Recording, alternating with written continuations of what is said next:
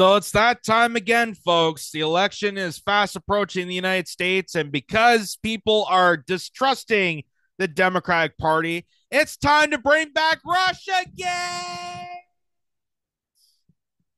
Yeah. Let's fabricate some conspiracies. Yes, once again, folks, the debunked Russiagate theory that we knew was false from the start is coming back for a reboot. This time because now Kamala Harris is the front runner and they can't have another 2016. So MSNBC is preemptively making you fearful that Russia might strike again. And it says breaking Biden administration to hit Russia with sanctions for trying to manipulate U.S. opinion ahead of the election. I would like to correct that headline and say the Biden administration is trying to manipulate U.S. opinion ahead of the election. And this is how they're doing it in the mainstream media. Listen to this. Breaking news. The Biden administration taking a series of actions to target what they allege are attempts by Russian-backed actors to manipulate public opinion here in the U.S. ahead of the presidential election, according to two senior U.S. officials. Joining us now is NBC's Ken Delanian. Ken, what more have we learned? Jose, this is... Now, before we get into this guy's response, I need to point out to you that this guy is a deep, deep, deep insider in the CIA tank. This guy is the one that cultivates these random conspiracies. These are the people that are unelectable, unaccountable, and cultivates themselves in these deranged lunatic scenarios to try to undermine public opinion. These are the propagandists at large. And they come on to mainstream media to purposely lie to you. This guy is a manipulator. This guy, you shouldn't trust him with an ounce of your life. I wouldn't even trust this guy if he gave me directions to the nearest rest stop. That's how much of a heinous prick this guy is.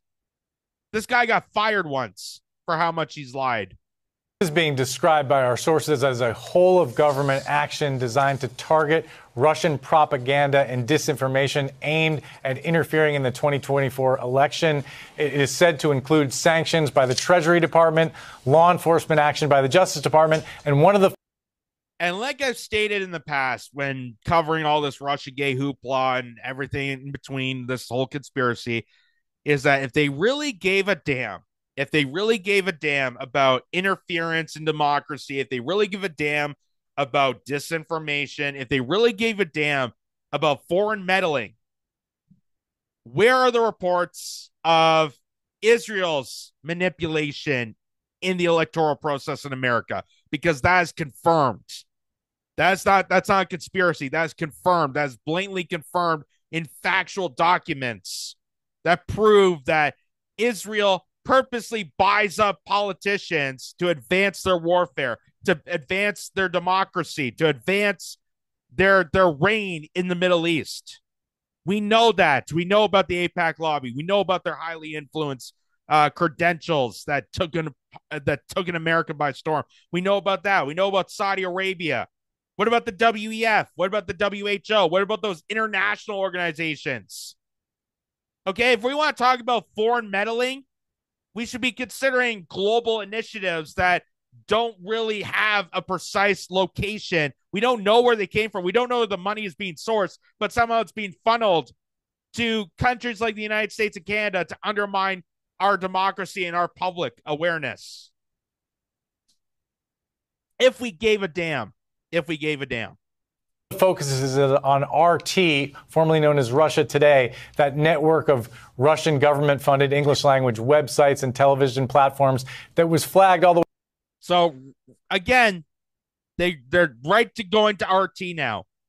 By the way, RT, when they were starting to prop up the Ukraine war, Russia was banned off of Canadian platforms, off of YouTube, off of American platforms.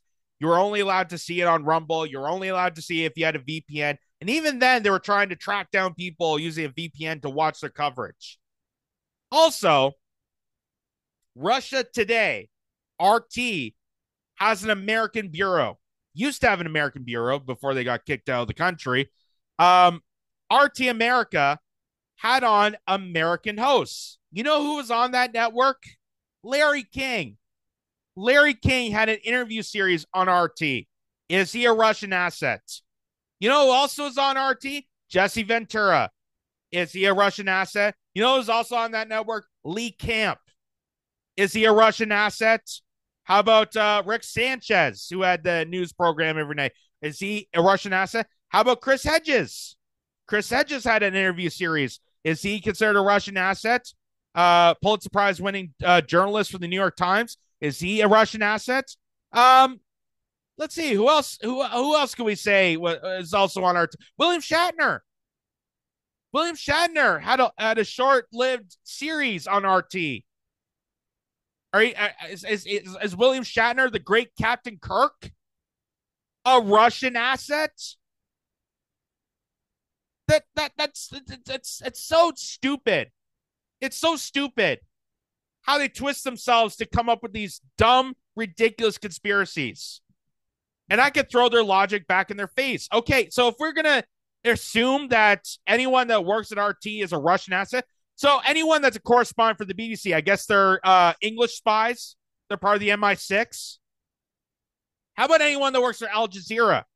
I guess they're part of Qatar. They're those spies, Qatar spies. How about Chinese networks? How about Canadian networks? How about American correspondents that go overseas? Should we charge them for being American spies when they cover, war regimes in other territories? Like, how goddamn stupid can you be to suck this in? How goddamn stupid and just absolutely full head in the sand to believe this garbage for a second. But people will do this because, again, they're so fixated on their hatred for Trump, their hatred of the others, their hatred for people not forming to their line, that they'll believe any garbage. The way back in 2017 by the U.S. intelligence community as a vehicle for Russian disinformation and election interference. And at that time, the Justice Department required RT to register as a foreign agent. It remains to be seen exactly what actions the U.S. will take against RT today. But this does appear to represent an escalation in the efforts to try to purge the system of Russian propaganda and disinformation. What's interesting. So again, where's the investigations on when BBC comes down to ask the president questions? Where's the investigations when, say, the CBC here in Canada gets offered to go to the White House press briefing? Where's those credentials? Why are we investigating them? How about any of the other outlets outside the United States? How about the advertisers? The international advertisers that formulate on American networks. Are they not held to scrutiny? Should we not criticize them? Are we not holding them accountable? We're talking about foreign influence. Let's talk about foreign influence. Interesting is that, look, the U.S. has been saying all along that not only Russia, but Iran and China, but particularly Russia, has been consistent. Oh, isn't that interesting? They're in collusion with Russia, Iran, and China. All three places we want to invade. What a coinkydink. What a funny coincidence that would be to bring that up on MSNBC, talking about influence and democracy. Ha! I wonder if it's all connected somehow. Let me go to my chalkboard and draw this out.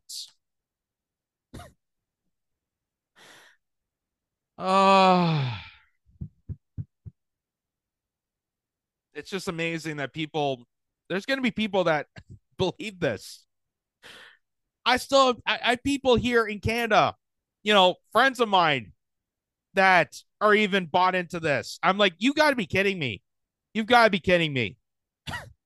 Trust me, if Russia wanted to do something, they would have done it already. The biggest influence we have in control of governments and control of democracy are people like the WEF, the WHO, Bill Gates, Jeff Bezos. those satanic billionaires, and Israel, the Mossad, the CIA.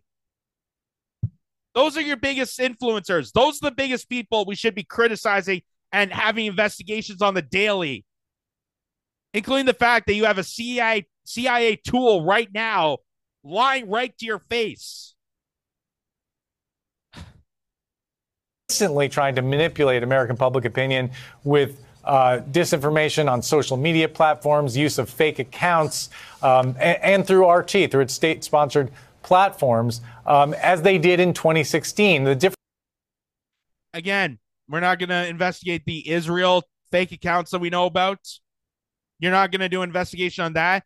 You're not going to expose the lies that government organizations that randomly appear to fight disinformation of Russia were actually exposed as creating that disinformation themselves. Remember that? Remember they came up with that whole, that disinformation board that they were going to track down. There's this private company that the government was paying them to crack down on these Russian spies. And it turns out those fake accounts and Russian spies came from them. They created their own business. They suckered you into it. And what happened to them? They just got a slap on the wrist. They got a slap on the wrist for manipulating everybody in the government, for manipulating the entire country to think that Russian spies were coming after you. Even though the Russian spies, those fake accounts, were created by those people. Created by those people that were supposed to be fighting them. Unbelievable. So it's got even worse, folks, because they're getting really harsh into the social media sphere, because that's where people are getting their information. They're getting their information from YouTube and Google and platforms, from podcasters and YouTubers, because they're sick and tired of the mainstream media lying to them, and they're taking action. So, breaking: the U.S. Department of Justice alleges that Tenet Media, which has Benny Johnson, Tim Pool, and Dave Rubin on its roster, received $10 million from the Russian government to publish content as part of a Russian influence operation. Tenet is owned and controlled by Lauren Chen, who is affiliated with Turning Point USA, and her husband, Liam Donovan. Here's also the CBC jumping on board to the RUSSIAGATE hoax, because just like they did in 2016, just like they're trying to do it here with our government, because people are stepping outside the line. People are not believing the garbage propaganda from their own governments that are brought to you by the worst of the worst. And they just assume that that's automatically Russia because, hey, we got to build up this war propaganda somehow. So there's the CBC. Meet the right-wing Canadian influencers accused of collaborating with an alleged Russian propaganda scheme. Yeah, this is all an allegation, by the way. This is all allegations. That they just assume that because these are successful podcasters with their own shows and have viewership and people are going to tune to them every single week, that God forbid they had to be Russian.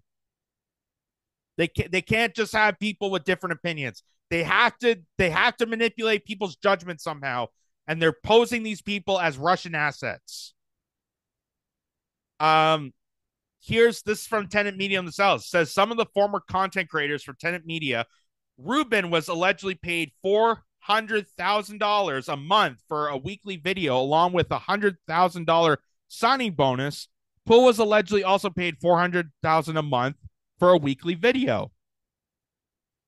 Now, that may seem bad, but consider the fact that, one, they're already successful with or without this. So it doesn't even matter at this point. They're hugely popular and hugely successful on their own show. So that doesn't even matter at this point.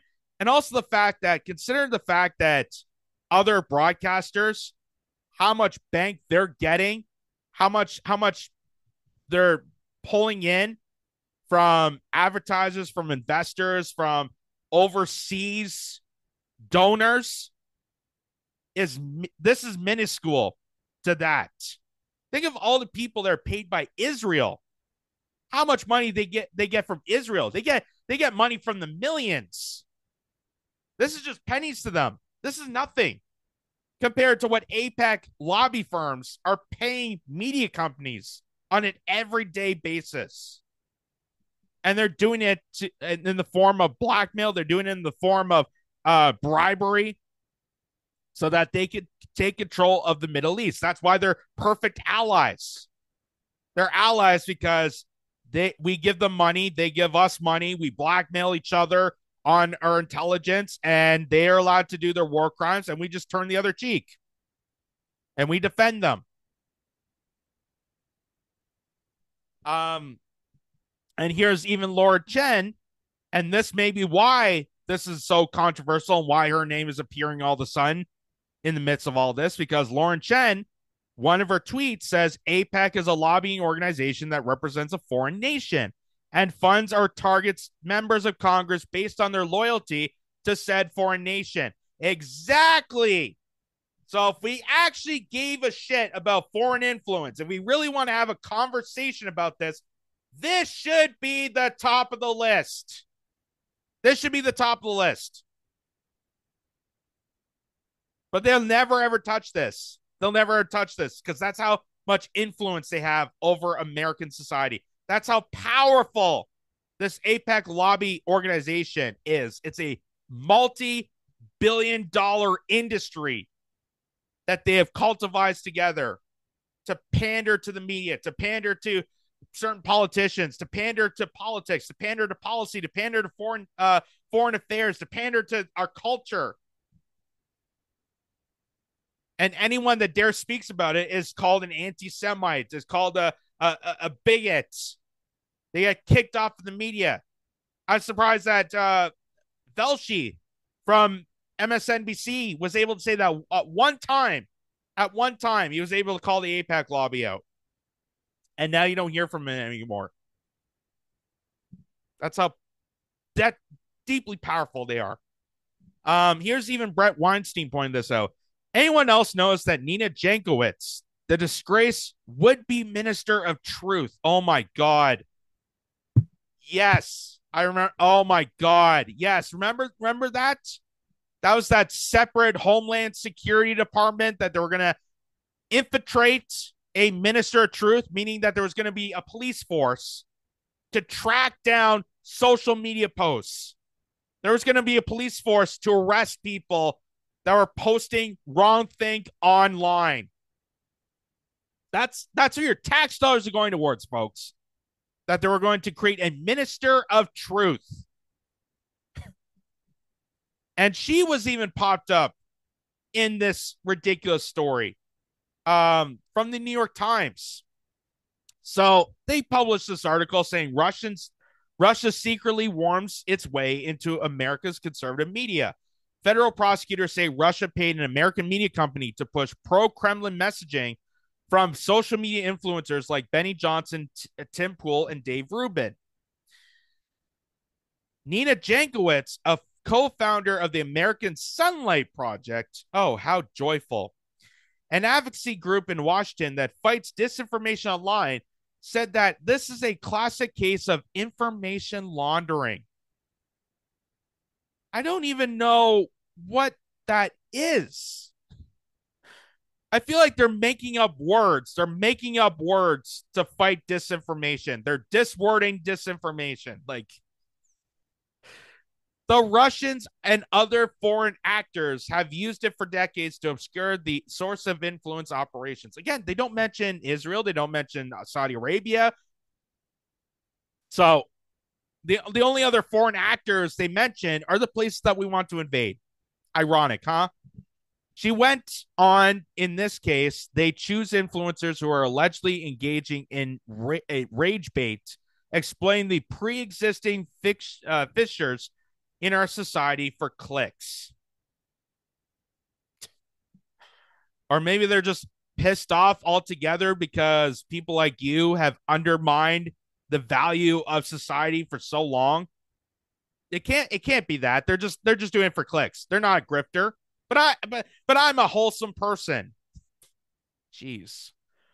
It's like lamentable that these influencers conducted so little due diligence.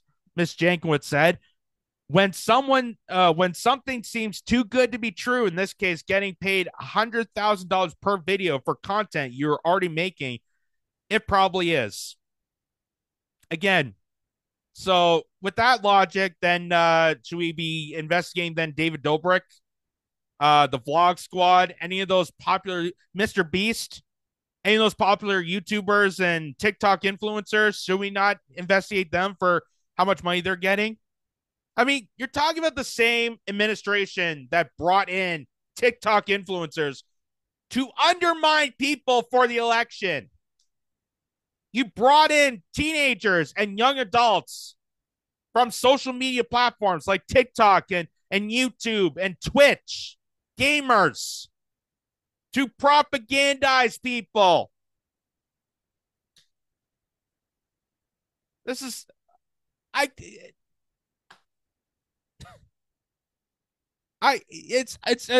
makes your head spin how much they dig themselves this hole. And all it does is realize what kind of bullshit they will spew out of their mouth when they're doing the exact same thing. Because while they're complaining about Dave Rubin and Tim Pool and Benny Johnson, who are already making a huge amount of money for just doing the work that they're doing, they're already successful with or without the Russian connections, the alleged Russian connections, because they don't even have evidence to back these claims. But yet, people like Jankowicz and the Biden administration had paid TikTok influencers to peddle their conspiracies. And no one bats an eye for that. No one's concerned about that. No one's concerned that the United States White House, the Biden team, along with Department of Homeland Security and the Ministry of Truth, paid a bunch of influencers on social media to propagandize people. And then they want to dismantle TikTok because nobody bought the propaganda. They want to shut down TikTok because no one bought their garbage. So this just shows how hypocritical these stupid goddamn people are.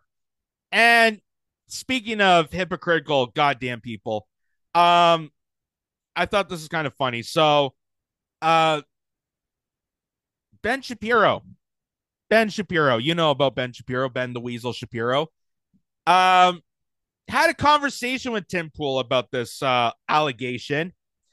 And Ben Shapiro scolded Tim Pool, saying, how dare you get involved with this company and Lauren Chen for infiltrating you guys to the Russian ideology, and how dare you do this, and, you know, shaming the finger at Tim Pool for doing what he does, knowing that he's bought to you by Russian influence, not knowing the fact that Ben Shapiro does the exact same thing.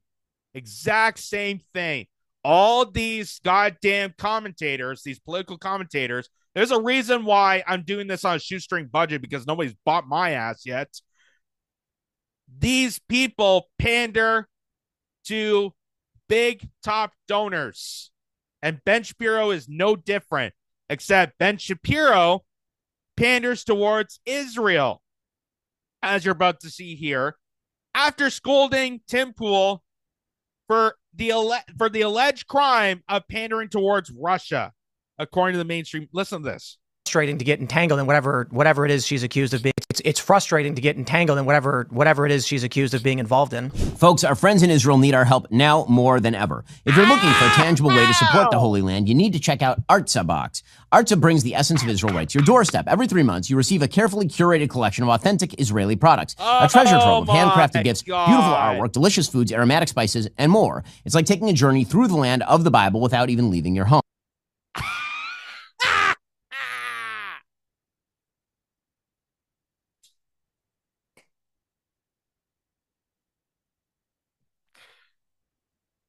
Oh, God.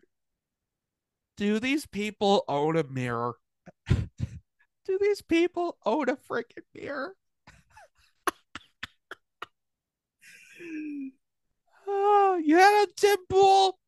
talk about Russian influence, and then you go to a commercial saying that Israel needs our help, so buy products and support them. Oh, oh, oh. Wow. Wow. Talk about the pot calling the kettle black.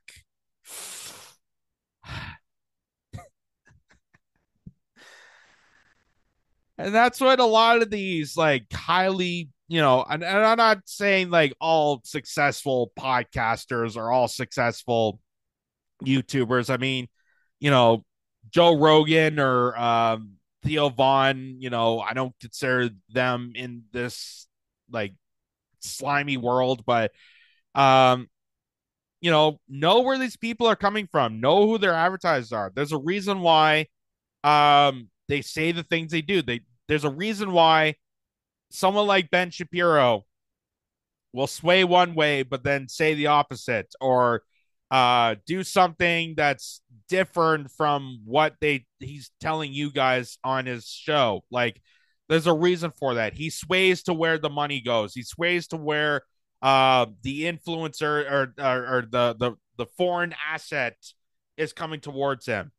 And because he's getting a lot of kickbacks for Israel, through advertising dollars, through APEC lobbying, peddling towards his show.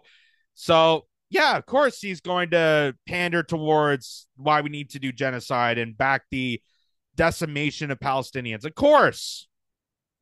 Of course. And you can get 10% off the subscription for it. How great is that? You can get, biblical products for the price of manslaughter across an entire civilization. Only 10% off. Yay. And yet they're grilling Tim Pool and Dave Rubin, who I don't really watch to begin with. I don't really know them. But I can assure you that just on the basis of this headline, on the basis of reading through this is all a complete joke. It's all a complete joke. It's all complete slander. Just like how, they said about Joe Rogan, just like how they say about Jimmy Dore, just like how they say about anybody that steps out of the line.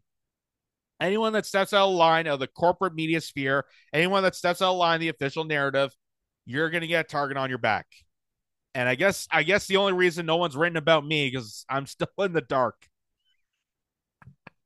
I'm not as fancy and popular as these people. As you can see, I'm doing this on a shoestring budget. And that's why I'm able to just say whatever the hell I want.